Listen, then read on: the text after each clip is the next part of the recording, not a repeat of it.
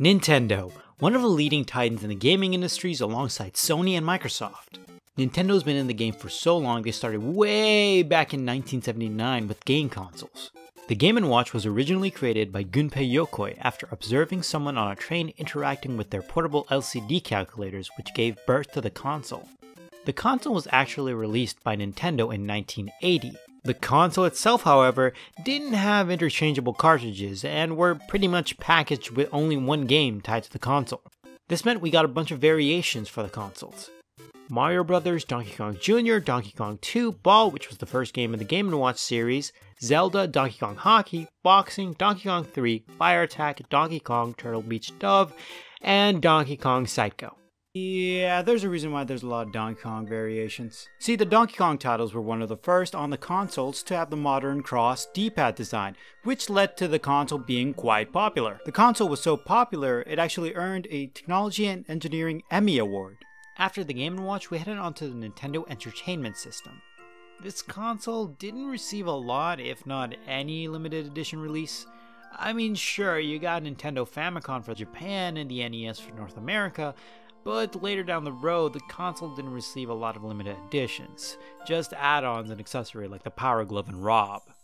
These aren't really limited editions, just accessories that go with your already NES system. But then you got the top loader. This one's more of a console redesign rather than a limited edition, but I thought it would be cool to at least talk about it. The console itself is pretty cool and is a cool redesign from the normal NES. It also brought us the Dogbone controller, which I'm a pretty big fan of. The thing looks and feels like a Joy compared to the normal NES controller. Now, that's not to say that the NES controller is bad or anything, I just prefer the Dogbone design to this one. The Super Nintendo Entertainment System in terms of limited edition variations isn't really that good either. Limited editions were mostly games bundled with the console itself. All in all, not a promising start. I mean, yeah, it's cool that you can get Zelda and Donkey Kong bundled with a console, but I could just buy it normally and that would be it. Moving on to the Retina Destroyer, otherwise known to normal people as the Virtual Boy. The console was probably one of Nintendo's biggest mistakes next to releasing Star Fox Zero. It just looks so uncomfortable to even just look at. In terms of console limited editions besides the console, releasing, it had none. I mean, it had a Blockbuster suitcase, and that was pretty much it. Like, what am I supposed to do with this thing? Rob a bank with it? After numerous console limited edition tries, Nintendo really upped up their games with the N64, and oh my god, this thing is limited edition heaven! You got the normal gray N64 console, which all in all doesn't look that bad, generic if abundant more than anything. Seriously, I have two of these consoles and I could probably get another one if I really wanted to. Aside from the normal gray one, you have the special Pikachu edition one that comes bundled with Hey You Pikachu and a mic. I had so much fond memories of this as a kid. Playing it now, it really doesn't hold up as well as I wanted it to. Moving further on with the N64, it had a bunch of colors in bundles. The colors are as followed. Normal Gray Special Pikachu Edition, Ice Blue for Europe, Black Bundle for Zelda Ocarina of Time, Gold for Japan, Gray Purple Star Wars Racer for Brazil, Gold Controller Bundle for Toys R Us, Charcoal, Clear Blue for Europe, Gold Controller Bundle for United Kingdoms, Ice Blue for North America, Donkey Kong Green Bundle, Gray for Europe, Smoke Black for Taiwan, the IQ Console only for China, Charcoal Black for Taiwan, Midnight Blue for Japan, Jungle Green for Europe, Watermelon Red for North America, Fire Orange for North America, Charcoal Black Pokemon First Edition, Pikachu Light Blue Console Limited Edition for Japan, Pokemon Orange Limited Edition for Japan, and Clear Red for Japan and Smoke Black for Europe. The N64 had so many colors to choose from that it was pretty much common to go over to your friend's house and see different colored consoles than yours.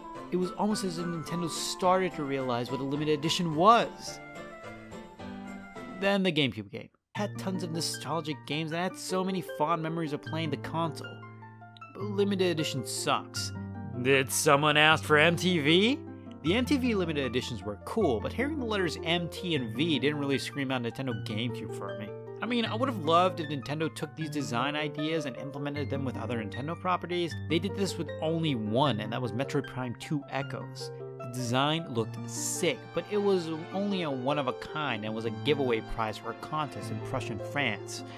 It was a real shame because I love the look of the limited edition. What the hell is this? Only thing that's different from the normal GameCube is the faceplates. Now look, I don't think this looks bad. I think it just looks lazy. I mean, the design could have been a dark frosted GameCube with a dark Lugia or the main character on the side. Again, they did this with numerous other limited editions. Tales of Symphonia, Donkey Kong, Thank You ATI, and Metal Gear Solid. What's weird is that most of these faceplate changes were for third-party publishers with the exception of Pokemon and Donkey Kong. Not even the Mario series or Zelda got these plate changes, which is kinda weird. The Wii didn't fare any better in terms of limited edition. We have the normal black Wii and the normal white Wii. The only difference is the color you liked and the model number you get. If you got an RVL001 model, it had GameCube compatibility. If you got an RVL101 model, however, that wasn't compatible with the GameCube.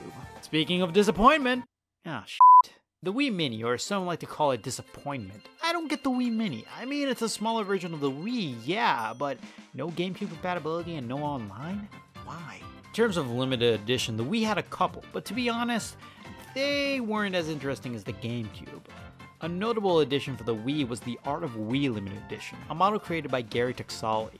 It was only available as a giveaway prize in a Canadian contest in which 6 one-of-a-kind Wiis were given.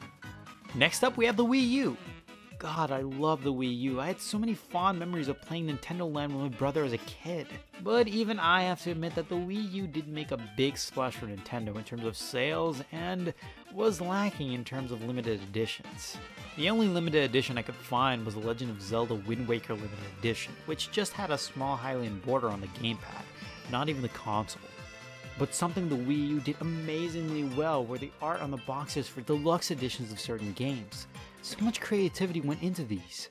The Splatoon one, the Zombie U one, hell, even the Mario Brothers one looked amazing. My personal favorite would have to be the Tokyo Mirage Fortissimo bundle and the Xenoblade Chronicles X bundle. Unfortunately, the Tokyo Mirage Session 1 was only released in Japan, which is a shame seeing as though the artwork is just phenomenal.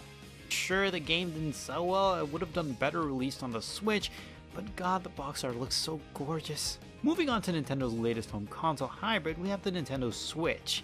And god, is this thing limited edition heaven 2.0. You got the Vaporeon limited edition, the Blaze Blue Central Fiction limited edition, the Smash Bros Ultimate limited edition, the Let's Go Pikachu and Let's Go Eevee limited edition. Oh my god. The Switch had a plethora of limited editions. It's insane. So much variety, it was pretty much hard to choose from. Coping down with the fact that the Switch is a solid game console and the fact that this thing is just printing out money for Nintendo adds to the amazing fact that the Switch is so customizable. The controllers are the same thing altogether. You got the Yoshi wired controller, the Xenoblade Chronicles 2 controller, the Smash Bros controller, the Splatoon wired controller, or even the NES online exclusive controllers. The Switch is phenomenal in terms of how much you can customize it. It's insane. There's a bunch more colors and controllers that I haven't mentioned, but I'd like to tackle this in another video. Hey everyone, thanks for watching the very first episode of Nintendo Classics. Most of the console variations I used in this video were found at consolevariation.com. If you want to go check out some console variations for yourself, you can head on over there. If you like this video, be sure to hit that like. Well, that's going to be it for me. See ya!